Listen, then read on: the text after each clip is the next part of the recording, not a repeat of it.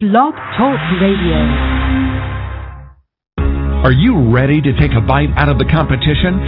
Are you looking for ideas to make your business better? Welcome to the Core Business Show with Tim Jacquet, sponsored by Apple Capital Group. At the core of every successful business, you'll find people making a difference. And with each episode of the Core Business Show, we talk with those people, examine those ideas, and explore the strategies that make them special. Now, the host of the Core Business Show, Tim Jacquet. Well, good morning and welcome to another edition of the Core Business Show. I'm Tim Jacquet, your host. Today our topic is The Secret Life of Marilyn Monroe. We have an author on the show, Jane Popp. Her new book called Marilyn, Joe, and Me is available at Amazon and some other book outlets. But we're going to actually spend the next 20 minutes with her and talk about her book and how she came to write it. If you'd like to join in the conversation, please dial in at 347-324-3460, or you can pose a question in the chat room, or you can go ahead and email us at info@thecorebusinessshow.com. Mary Jane, welcome to the program. Hey, Tim, how's it going? This is a great idea for us to talk about this because the show, anything that talks about Marilyn Monroe is unbelievable. I think she's probably more famous now than she was when she was alive. And I think the reason people are so fascinated with her is simply because she died at 36 years old, Tim. We'll never see her with wrinkles and gray hair. She's always going to be that beautiful woman that we saw on the big screen. Wow, it's amazing. Let's go back a second. Tell us about yourself and how did you get into writing? Well, it's so funny because I started doing radio and television a lot of years ago, over 30 years ago, believe it or not. And in 1980, I did my first radio show. I went from television to radio, then television, radio, back and forth. And in 1980, I did a show with a man by the name of Bob Slater. Now, Slater he wrote a book, claimed that he had been married to Marilyn Monroe for like 2.5 minutes, then got an annulment in Mexico, and, that whole 9 yards. So after the show, I get this a call from this disembodied voice, and she says, "Excuse me, that guy you just had on is full of baloney." And I said, "Excuse me, who are you?" And she said, "Well, I'm June DiMaggio, the niece of Joe DiMaggio, and that's not the Marilyn Monroe that I knew for some 11 years, till the day of her death." So I said, "Okay, well, you come on the show and tell me your side of the story." So she did, but it was brief. I mean, you in a half an hour or even an hour, what can you tell about knowing a person for 11 years? But as a result of that, she and I got to be friends. And over the years, she would tell me a lot of stories about Marilyn, about her life, because she spent like 25 years in Hollywood herself. And she knew the likes of Barbara Stanwyck and Jeanette MacDonald and Hugh O'Brien and Carol Channing and not only Barbara Stanwyck, but Ann Southern, all these stars that she either worked with or had as friends. And so towards the end of Barbara Klein, now Barbara Klein was June's mentor, and she was the vocal coach to the stars, but she was also a deep, deep friend with June. And just before she passed away, she told June, she said, you really should put these stories down and write a book because otherwise these stories will be lost. After Barbara passed away, I went over to her condo one day, and I said, Barbara was right. You need to put these stories down. I mean, God willing, you live to be 108, but still, at 108, those stories are going to be gone. And there are stories about old Hollywood and Marilyn and Joe and their relationship and your relationship with Marilyn and Joe. So she said, "Well, would you help me?" Well, Tim, I got a suggestion for you and advice. Don't ever say yes fast, okay? Because it took 7 years. 7 years. Because I was doing a daily talk show. You don't just start something like that and then have the time to go into it full force. So every week I'd go over and I'd listen to stories and tape and take notes, etc. And as a result, we came out with Marilyn, Joe, and Me. And it's June DiMaggio tells it like it was. And it's a keepsake book. It has about her and her story. This is through her eyes.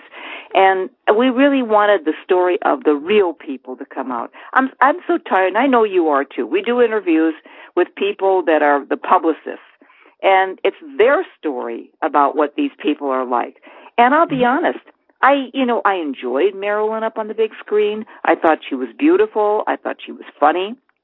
But to say, I thought she was an icon, no, until I heard the stories from June. Because I learned about another Marilyn that I didn't even know existed, that she was intelligent and generous to a fault. She was sensitive. And when I say intelligent, I kid you not. I mean, this woman could quote Emerson without a book. That's the kind of woman she was. She had an insatiable curiosity. She loved to read. She loved to ask questions about different religions and ideas. And the saddest part of the whole thing is that we always saw her as this sex goddess and comedian. That woman so desperately wanted to be a dramatic actress, and she never got to see or to experience it. And that's the sad part of life. The other sad part of life is that she and Joe DiMaggio never fell out of love. They were only married 9 months, Tim, and they got, the divorce. But after that, I'm telling you, they still were together in heart and soul.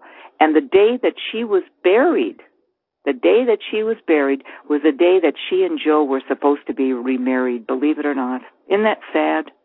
Wow. It's kind of amazing, this particular story, because ironically, I was in Pittsburgh a month ago for a convention, and the hotel shuttle had a shuttle to the convention. And I was trying to get to the convention. I think it was my last day there, and I was going to convention briefly and then go to the airport. Ironically, we're on the shuttle, and I was getting irritated. Said, why are you going all the way across the river? And the hotel is only like 5 blocks away. Right. And we had this interesting conversation. But these 4 senior guys were on the bus, and he was talking about Vanessa Williams, and he said the greatest, he was going to the baseball game. He said the greatest baseball player of all time was Joe DiMaggio.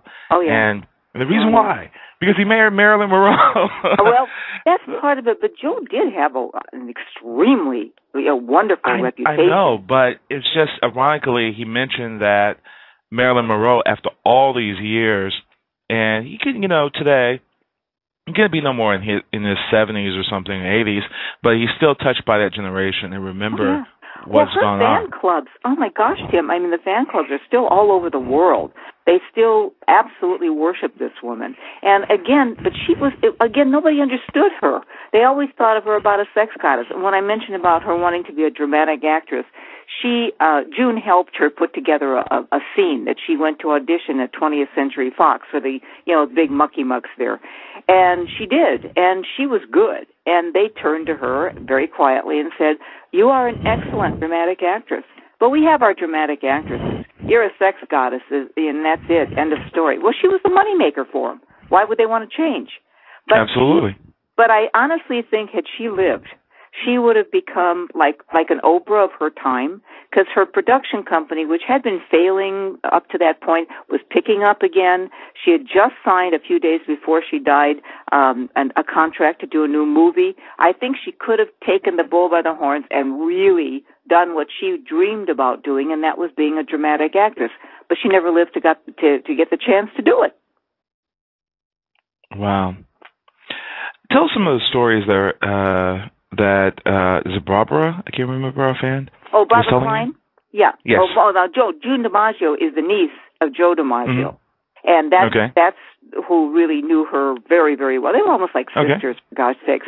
And her mother and father, Tom DiMaggio, who was Joe's brother, and Louise, her mother, owned DiMaggio's restaurant on Fisherman's Wharf in San Francisco, till the mid-'80s.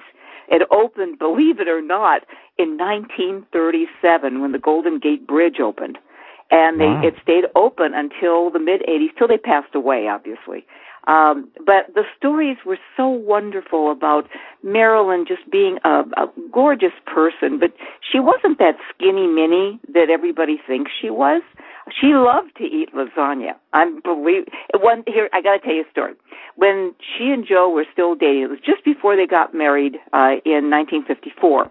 They went to a birthday party of Tom, which was June's mother and father. June and Tom and Louise, and it was in San Francisco.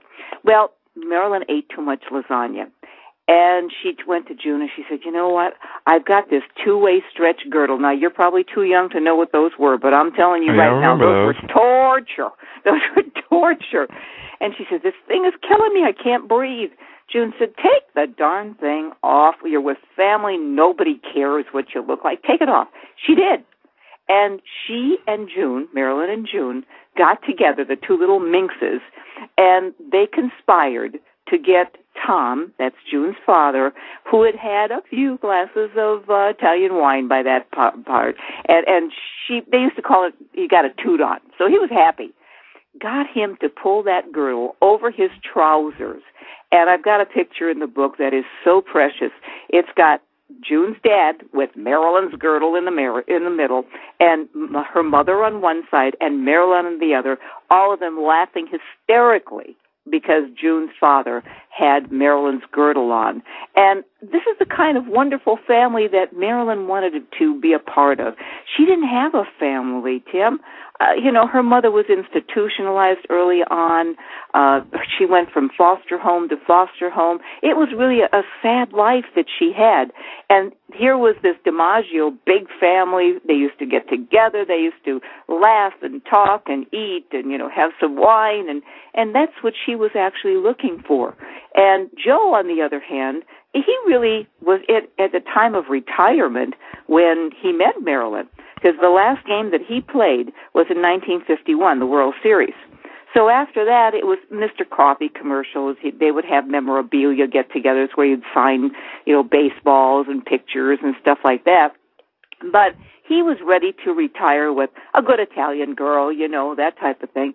Marilyn, on the other hand, was just reaching the epitome of her stardom at that time. She was going up.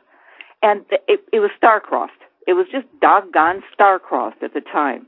And when she did the movie, The 7-Year Itch, that kind of was the straw that broke the camel's back, because that was in New York. That was when the dress flew up on the grate, and Joe was there, and he saw it.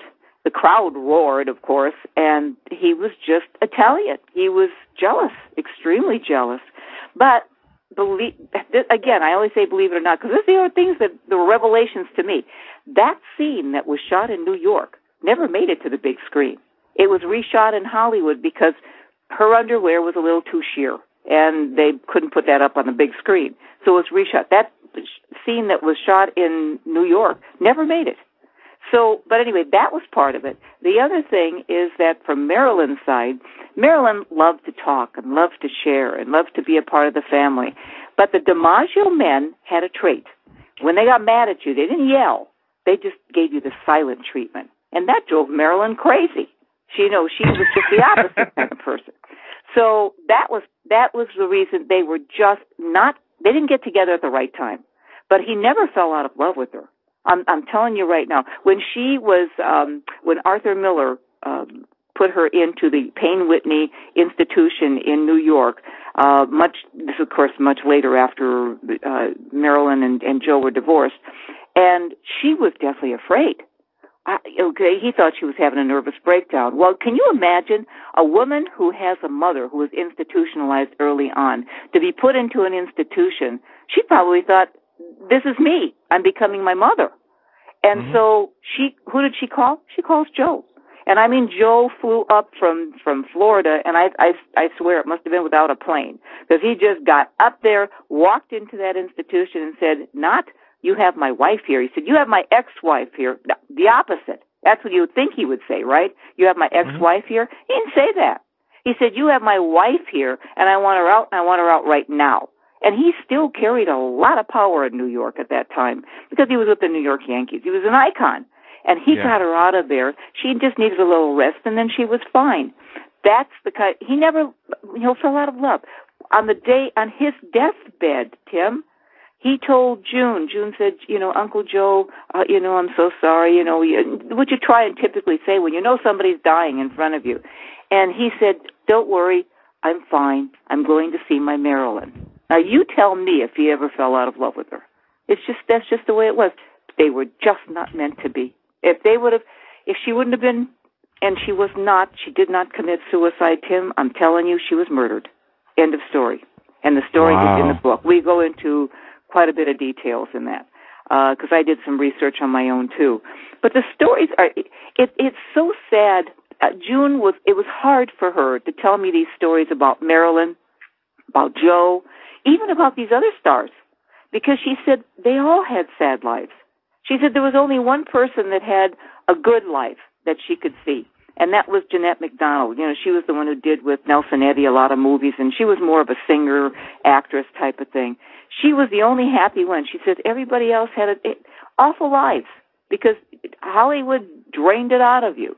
Marilyn would come home and tell June stories about how she had to sleep with the big shots, you know, at the studios, and she would say, you know, yes, I'm coming over for dinner. She would come over to dinner a lot to their place, to, you know, where June and Barbara lived, and just to get away. But she'd say, you know, I want to take a shower first. I mean, she had, you know, a robe and a few things at their apartment just so she could just relax and forget about it. It's sad, and yet she'll go on forever. The stories will be told forever. The movies will come out forever. The books will come out forever. I just wanted this to be a book by someone who was there. You know, how many times books have been written by people go, oh, I did all this research. What does research mean? Anybody We can don't do have the research. first-hand experience. Thank you. Exactly. And June knew her as a really good friend, as a person that was a beautiful human being, not this sex goddess that they say all these terrible things about her, that, you know, she was a drunk and she was in drugs and that she had multiple sex partners, and those stories go on and on and on. Well, that's not the Marilyn that June knew. The Marilyn that she knew was a beautiful, beautiful person. And that's the story that I wanted to tell. Well, let's take a break real quick. We'll be back in a moment. You listen to The Core Business Show. You're listening to The Core Business Show, sponsored by Apple Capital Group. Apple Capital Group in Jacksonville, Florida, is a commercial lender that specializes in asset-based loans, equipment leasing and financing, invoice financing, commercial real estate loans, and asset-based financing in the U.S. and Canada. Apple Capital Group is a direct lender that lends on their private equity investment portfolio. 90% of most loans are decided within 2 hours, and vendor funding within 24 hours after documents are completed, with a one-page application. No slow no's, just a quick decision and a fast yes. To get more information about lending from Apple Capital Group, call 866-611-7457. That's 866-611-7457 to speak with one of our loan specialists. Or visit us right now at applecapitalgroup.com. Welcome back to The Core. Once again, here's Tim Jacquet. We're back again with Mary Jane Popp. We were talking about Marilyn, Joe, and me. Mary Jane, when we talking about Marilyn, I mean, it got to be up to a certain point that she had full control of her career, even I can't say in bed with the studios, but she, at that point, can really call the shots to say exactly what she's going to do, when she's going to do it, because she was that big of a star. Right. Did she ever feel that way? How do you mean, feel that way? Well, she really had all the control in her hand, because even though she had a contract with the studios, she still had enough power to really do what she wanted at a certain point. She really didn't. Truly, from what I learned from June, you know, the studios were in charge at that time. I think it's changed a lot today, because a lot of the stars, men and women both, produce their own films, or they'll do independent films. So they have more choices. A lot of them are doing independent films these days. I talked to some recent stars, and they said this is the joy that they have in their life, because they can pick and choose. She couldn't pick and choose back then. She was dubbed a sex goddess. She was dubbed a comedian. You know, that little tiny voice that she had, you know, the little whispery voice, that was put on. That was big screen stuff. That's not her real voice. The wiggly thing that she did, that was put on. That was for the publicity hounds. That was for the big screen again. That was not her. That was not her dream. That was not what she wanted to accomplish. And that's the reason she had to do what she had to do to reach the stardom that she did. And she did. I mean, it is unbelievable. Everybody that I talk to, everybody knows who Marilyn Monroe was. Everybody knows who Joe DiMaggio was. I mean, like you said, the two are linked together forever. And she really did not have choice. She desperately wanted to be in the movie The Brothers Karamazov. That was the one she auditioned for, and said, I want to be in that movie. Never made it, because again, if they were making money from her, as a sex goddess and on the big screen. Why would they want to do anything different? They were making money on her, and she wouldn't have gotten any movies. They would have squeezed her out. There was still a lot of, at that time was Jane Mansfield and a few others that were, the sex goddesses too. But Marilyn, no one ever reached what she reached. And she was a money maker for the studios. And believe me, studios, what I learned from June DiMaggio, the studios had total control. Once you gave it over, you were not getting it back as long as they were making money. Why didn't you just walk away? Oh, please. Would you walk away? Come on. She worked all her life to be a star. Yeah. She worked all her life to be a star and then just walk away. I think, in part, she would have walked away when she was going to remarry Joe. I think that was the time in her life when she would have been ready to settle down a little bit. Not that she was going to walk away totally, but she would have been more in control. Her production company would have picked up. I think she was ready to do that, but she was only 36 years old. She had a whole life ahead of her. And so she would have done some of the things and maybe settled down. And maybe there were a lot of maybes in that whole thing. But she was really excited about getting married to Joe again. June saw her in the last day of her life. And she ran up to June because she called June and asked her to make a pizza. She used to love June's cooking. And she said, make me a pizza. And June went, I've got a date with my boyfriend. I'm going to play tennis. Oh, please, bring me a pizza. And June said she could never refuse her because she was just such a wonderful, warm person. So she brought the pizza over, and Marilyn was all excited. Oh, hey, did you hear? Joe and I are getting remarried on August the 8th. And June said, I know, the family already told me. This is fine. This is good. And she says, I'm going down to Mexico with Louise, that's June's mother, to buy some wrought iron furniture for our patio. I am so happy. And she said, I'm going to do another movie. I mean, she was just all bubbly and excited. Well, now that was the Marilyn that June knew and was happy for her because she was finally maybe reaching the types of things that she wanted out of life. She wanted family. She loved kids, and she wanted to learn how to do things in the kitchen. She would always be in the kitchen with Louise and June, and she wanted to know everything about how to do things. She put an apron on. This is the kind of Marilyn she was, but she was always going to be the star. Wherever she went, she was going to be the star. And there were always people ready to take advantage of that. There are some stories in there that are very sad. There's some funny ones, too, and some wonderful stories about her. But there are sad stories. The stars in Hollywood, we think that they are just, it's so easy, they just walked in and became a star. No, it takes a lot of work and a lot of heartache for a lot of them to be able to reach where they are. Wow. She's not going to say notorious, but she's known for one of the happiest birthday songs of the century. Even though have I got a story for you on that? Okay, tell us a story on this one. Okay. She was very sick.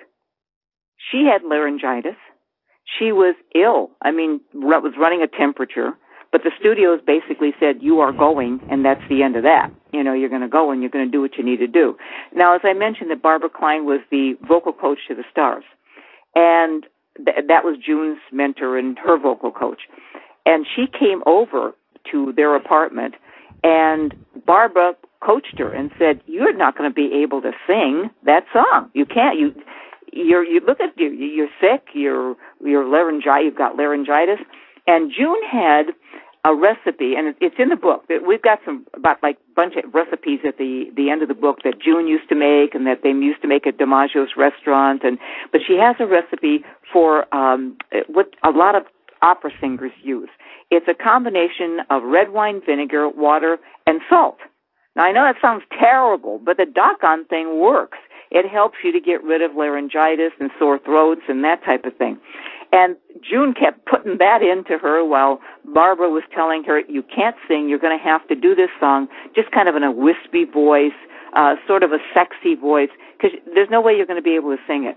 And she did go to Washington. She did the song, which was, became ultra famous, and came back that same night. Everybody thinks that she stayed overnight and John F. Kennedy and the connections and all that. No, she came back because she was very ill. But she was required by the studio. She had to go. So that is the story behind that. Everybody, like I said, everybody thinks that, she did that only in a sexy way for JFK. Yeah, but it was almost mandatory that she did, or else she wasn't going to be able to sing. Wow.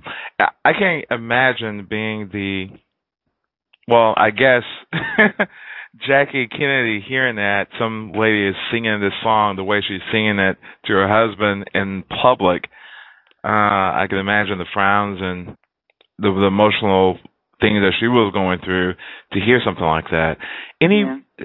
I know people talk about it, but really, were there any, not we're going to say disruption, but any bad comments about that? Because women are, really vocal. Maybe it was just something personal. Yeah, I understand what you're saying. But the thing is, they expected that of her. That was Marilyn Monroe. Would you have expected her to stand there and sing an operatic song? No.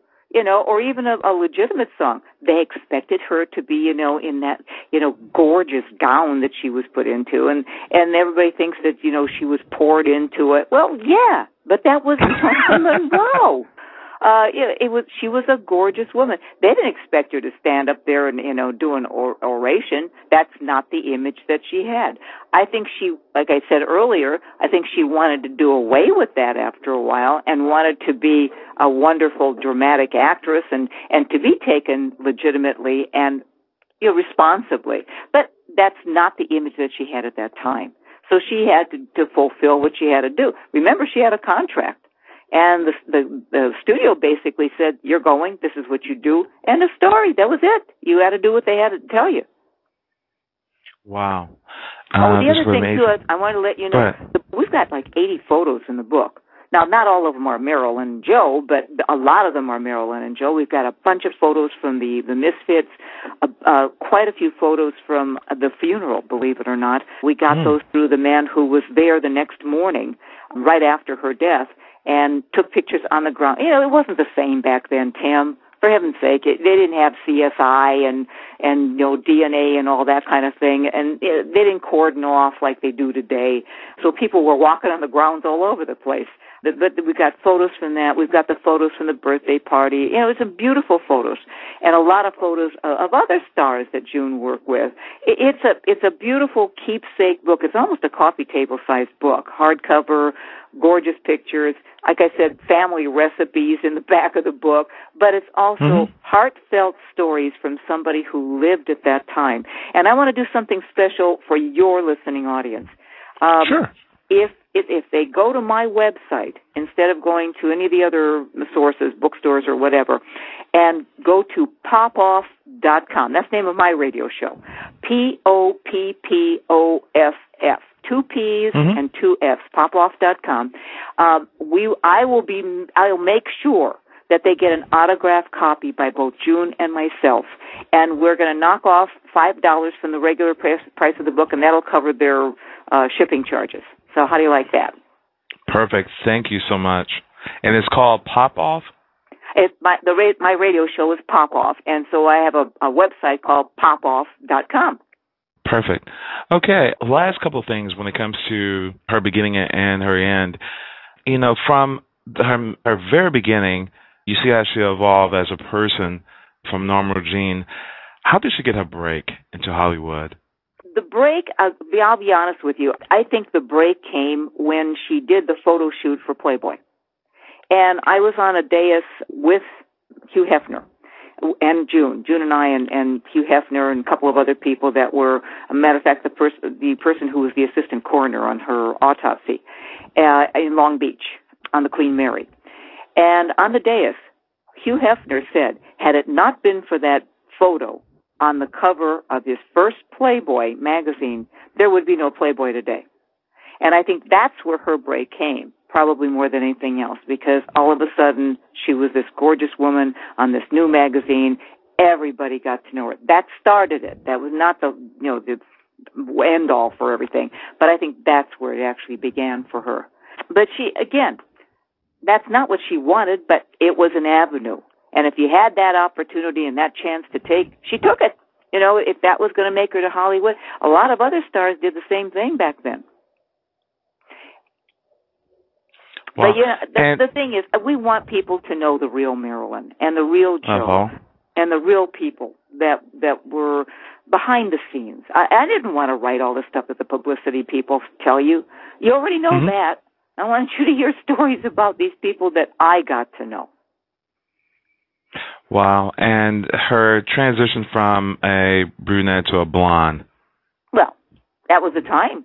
I mean, you had all these other wonderful actresses, like I said, Jane Mansfield and a bunch of others. They all went platinum blonde. That was the thing to do back then. But I'll tell you, she became a sensation with it. It fit her. Some of the others, I don't know. I'm not going to speculate on that. But it fit Marilyn Monroe to a T when she went blonde. And she was gorgeous. And she was not, like I said, the skinny mini that everybody thinks. She was Zoftic. I've got a couple of pictures in there from the Misfits where she was coming out of the water, from the ocean. And she was no skinny mini, but she had a body. A gorgeous body. How do you think she would like to be remembered after her death? I think she would want to be remembered for the movies. She did one movie very, very early on, and I can't remember exactly. It was like Knock on the Door or something like that. This is back in the 50s, where she played a person who had a mental problem, but she was wonderful. That's where really it showed that she was a good dramatic actress and that she could be a great dramatic actress. And I think that would have been something she'd want to be remembered for. The Misfits, I think, was another movie. That was the last full movie that she did. And I think that showed another dimension of Marilyn Monroe.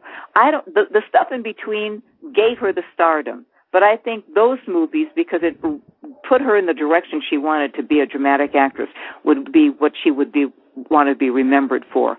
But I also think she would like to be remembered as the person that she was, warm and generous and loving and just a human being. But she was never treated that way. She was treated as a sex goddess and never had the opportunity. But she got to do that with some friends, like June, which that I'm sure she was grateful for, and June was too. June is so protective of her, you wouldn't believe.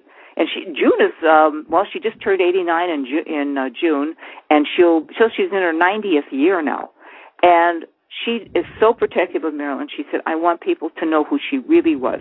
I want people to know who Joe was." Joe DiMaggio never gave an interview to a reporter, because he always said, I'm afraid they'll take it out of context, they'll misquote me.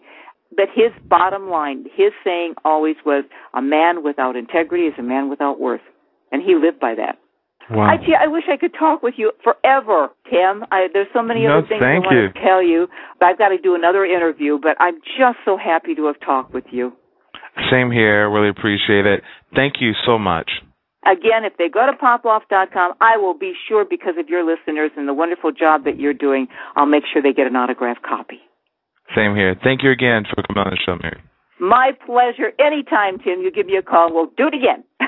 Thank you again. Take care. Again, as you listen to Mary Jane Popp, she is an author of Marilyn, Joe and Me. You can get the book on her website as well, and it's popoff.com. And if you want to download this episode, iTunes or Blog Talk Radio is available. Thank you for listening. You listen to The Core Business Show. I'm Tim Jacquet, your host. Take care. Thank you for listening to The Core Business Show with Tim Jacquet. For a free quote on equipment leasing and financing, visit our website, applecapitalgroup.com. That's applecapitalgroup.com. And fill out the information to receive your free quote. We hope you'll join us for our next episode. And remember, you can always get to The Core via iTunes. You'll find all our previous episodes there. Thanks again for listening to The Core Business Show with Tim Jacquet.